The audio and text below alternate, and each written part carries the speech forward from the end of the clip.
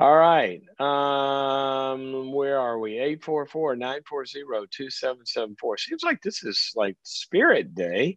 We got another call about a spiritual question from Michelle. I love the spiritual questions. Keep coming. Keep them coming. My favorite topic. Michelle's calling us from Chicago. And Michelle, I want to welcome you to the program. How are you? I'm doing well. Thank you, Dr. Tom. Are you there? And Henry Cloud. Sorry. Hello. Yes, I'm here. Hi. Yes, I'm here. Okay, there you are. You came back. Yes, hi. Hi. How can I help Can you hear me? Hi. I can hear you. Yes. I can. Okay, good. I thank you so much for having this show, and I'm so glad I got through. Oh, you're very welcome. If you could get a little closer to your microphone, it might help. You're a little faint. Okay. How is that? Is that better? We'll see. Okay. So tell me your question. Is that better? How about that? That's pretty good there. Okay, awesome. Okay, hi again. I'm sorry about that. Is it clear now? It's great. Okay, awesome. Okay, he's like, get to the question. Okay, so, all right. So I grew up in foster care. I grew up in group home, and I, somehow, some way, I, went off and I got a full ride scholarship, overcome all those, things that got me there, and went off to college. And I have 3 beautiful children. At the age of 32, we lost our son. He was 2 years old. So now my children are, it's been almost 10 years next week that he has passed away. My son, Joshua, our first one. And I am so, I don't know. Thank you. I don't know whether to say thank you or I appreciate that. I guess I'm so angry. I'm so angry with God, not in general. I still, obviously, as you could tell, I'm still very just kind of a happy person. I have 2 beautiful, healthy children. And I guess I'm angry because, and I'm not really trusting of God right now because I have been through so much in my life. I'm just waiting for the next shoe to drop. And I know I didn't make it through all that I have gone through just by myself. I realize that. And I know that my relationship is very deep. And I sense that God is saying, it's okay to be angry at me.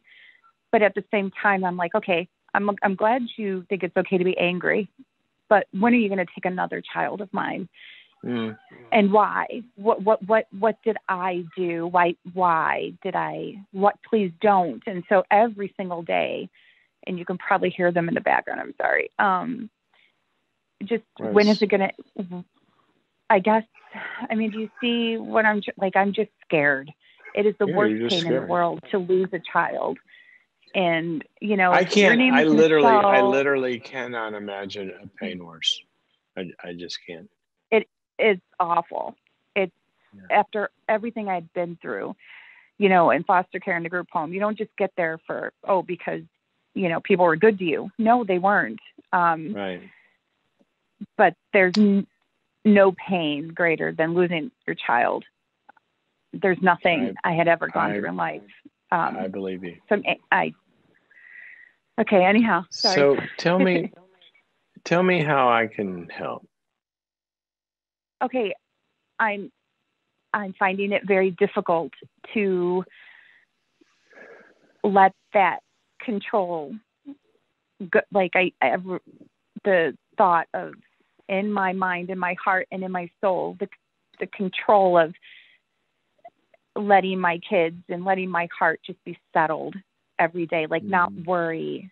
I need help in settling my heart and my mind. Nothing is going to happen to my kids.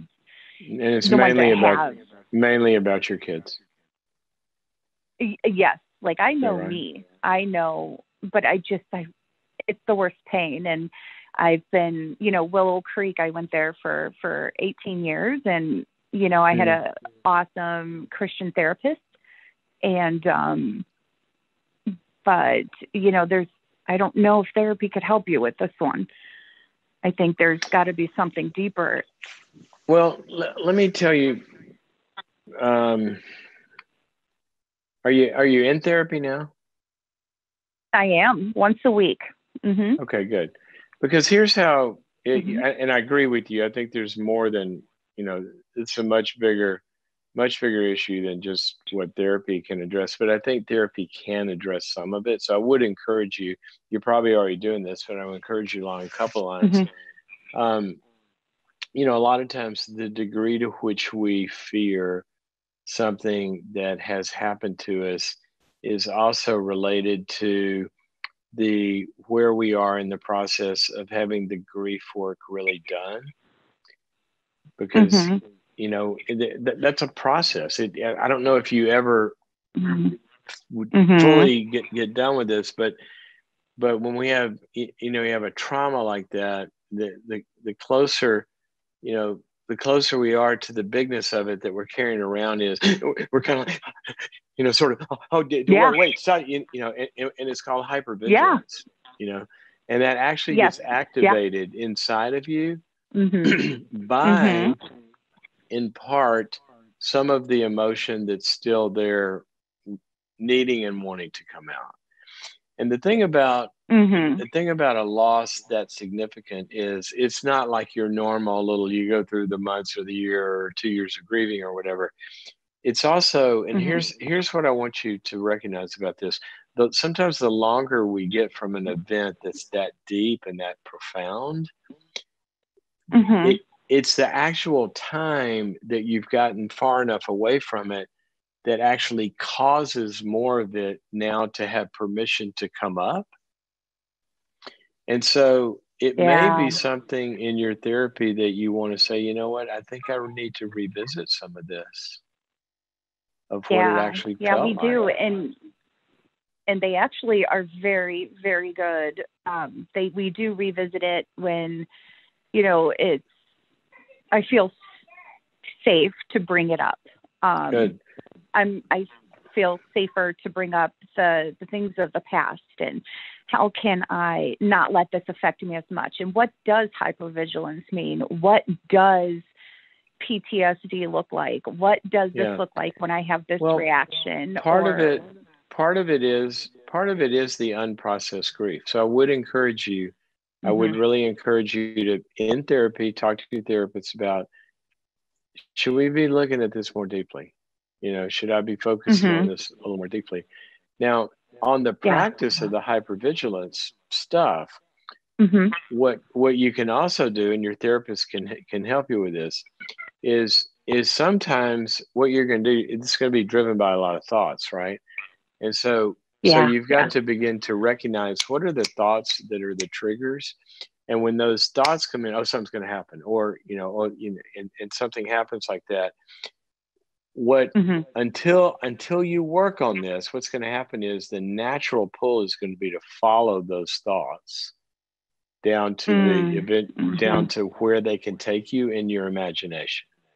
So what I would suggest working on, working on in therapy, is learning some actual thought blocking techniques, where when one of those comes, you recognize it, not going to go there, and you immediately immerse yourself in the moment and in the present. Because what keeps harmful fantasized imaginations from gaining root is a deep involvement in the present moment. And the more you can begin to stay, that's where a lot of this power is. And so I would do that as well. And also, and this is gonna sound cheesy to you, okay? Because it is. Okay. Go for it. Okay. Well, considering what you've been through, the last thing I want to be is a Band-Aid shallow thing. But this really is profound. In that, the Serenity Prayer, right? I do. And I would write that on a piece of paper with columns. And here's what I can do. Here's what I have control of. Here's what I don't have control of. And surrendering what I don't.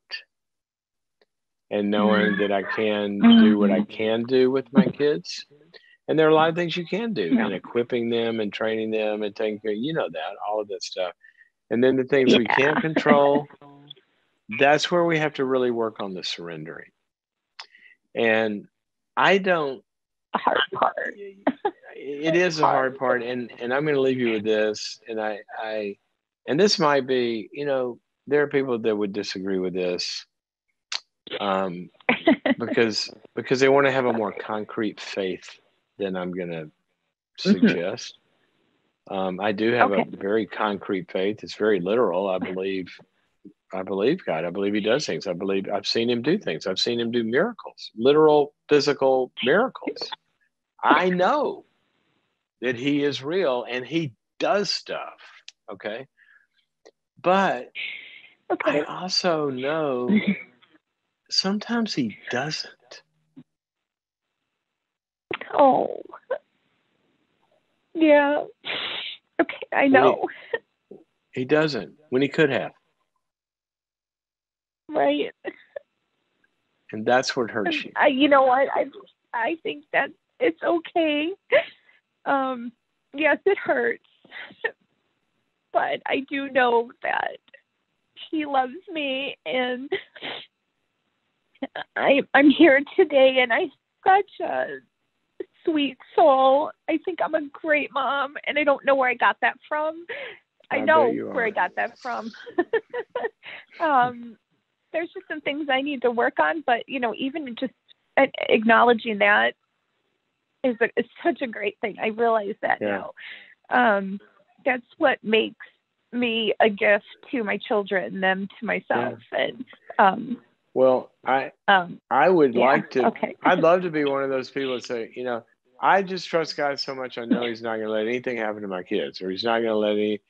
Well, oh gosh, I wish you could say that. I wish I could say that too. And so but I can't, because it's just not true.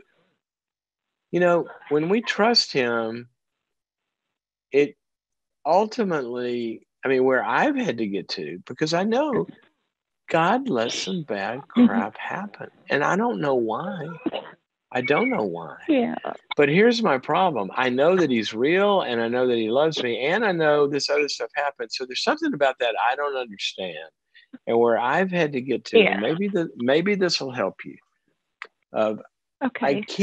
I trust Him that He loves me, and He's not going to let anything happen that ultimately He's not, in charge of, and blah blah blah blah blah. And He, and sometimes evil people do stuff, and I know sometimes He doesn't intervene, all of that kind of stuff. But here's where I've had to get to in this: that I don't know what He's going to allow or not allow. So I can't just trust everything's going to turn out like I want it. But I can trust one thing. And this is where I think this is where the book of Job takes us. That the gentleman mentioned Job. Yes. I know He's good, and I know He knows more than I do. And whatever happens, I can always trust that whatever I have to go through, I won't be alone. He will be with me. Yeah. And that's something we can depend on. We can depend on. So I've got homework. Got some homework. Got to read Job again. I wish we could talk longer. There's so much about you that I would love to unpack, the foster homes and group homes, and you turned into this kind of great mom. It's the kind of ending we would love to hear for everybody that starts out behind the 8 ball like you did. So I wish we had more time, but thank you for your call, and I hope you call me back sometime. Oh yeah, thank you. Can my son say goodbye real quick? Say goodbye. Bye guys. Bye. Thanks for joining us. Come back and see us. Oh gosh, I don't know, guys. I don't know how it gets any harder than that. Obviously there's many, many hard things, but I got to put losing a child as right up there at the top of the list. I've had friends that have had to bury their kids, and it's just throws everything upside down. It's not the way it's supposed to be. And if you know anybody that's gone through that, then be nice to them. They need it. It's brutal. It's brutal.